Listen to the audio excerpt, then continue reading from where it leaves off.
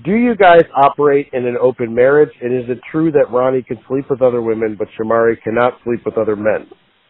Listen, what we went through was honestly in our past. You know, it was over. It was 7 years ago. Yeah, you know, we've been in a committed and faithful relationship ultimately, and it was even faithful when we were going through the things that we were going through because we talked about it before we opened ourselves up to some of the, you know, deceit and, you know, all of the jealousy and the various things that you do when you open yourself to other entities coming into your marriage. But as of 4 years ago, we rededicated ourselves and we're on a really good path ultimately.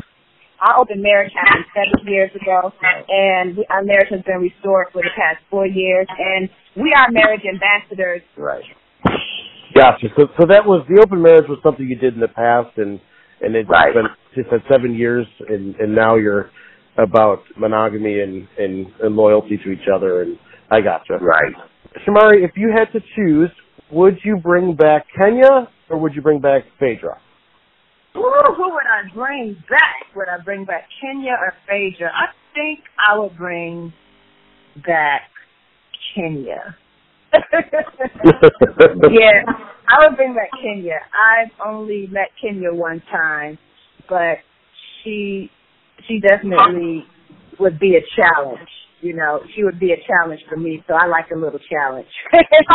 Do you interact with her a lot, or have you in the past? No, I met her one time at an event that Cynthia had last month, and it was just, you know, hello, how are you? Great, nice to meet you, and it was very quick. But yeah, I would like to get to know Kenya more. So bring her back. Yeah, so she doesn't intimidate you, even though I know sometimes she could be... No, not at all. Not at all. She does not intimidate me whatsoever. Nobody intimidates me. So, Ronnie, I know that Radar is claiming that you owe $366,000 in taxes. Are these allegations true, or is this just tabloid gossip? Hey, you know, I mean, there's some truth to everything in life. I think we've all, you know, at some point or another had some tax challenges and owed Uncle Sam or doctored up some documents to be able to get, you know, some type of tax return or what have you. But yeah, ultimately it's something that is there. It's something that's being worked on.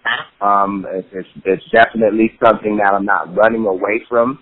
The IRS knows me and I know them, and payments are being made. But yeah, I mean, shit happens in life ultimately. But that was 1 year that was a really good year, and money was used to be able to take care of some other things. And every year after that has been amazing and paid for and up to date. So, you know, it's all good, man. Yeah. We own up to our flaws ultimately. We are not a perfect couple. We are not perfect people. We are human. We are human, you know, and we're not running away from anything. We're not running away from anything, but taking it all head on. And yes, you know, bring it on ultimately.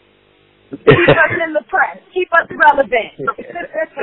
That's right. Shamari, how do you feel that Black rates up against other R&B groups like TLC, Destiny Child, Escape, 702? How do you feel like Black rates up against those other groups? Black is definitely a group that can stand against TLC, Escape, and everybody, because we just come from that 90s era, and I think that Black is a group that should be, you know, up there as well. Yo, what's up? This is Ronnie. And what's up? I'm Shamari. And we're the Devoe. And you're listening to the Dominic Natty Show. Yeah.